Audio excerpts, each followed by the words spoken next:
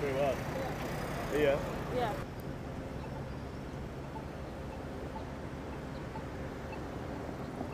In this early part of the summer, things have come to a head here in Boston with the Commissioner of Police issuing a letter to the heads of the food delivery companies, including DoorDash and Uber Eats, asking them to answer a set of questions related to how they enforce drivers' safety training when it comes to two-wheeled vehicles like mopeds and scooters.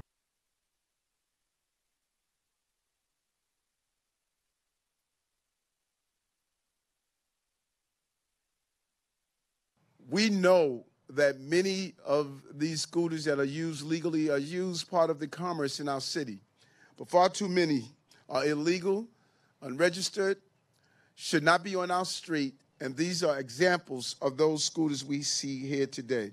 Let's be clear, we're not going to tolerate it, and riders who think the rules don't apply to them, they're going to see an aggressive enforcement policy that's in place. I started working doing this job with using a regular bicycle, but little by little, I identify that the companies, they pushing me to deliver a coffee, a pizza, or a burger for 3, 4, 5, or 6 miles away. So I have to transition in an electric bike for 2 years, and after that, I noticed that I have to change my electric bike and buy a moped.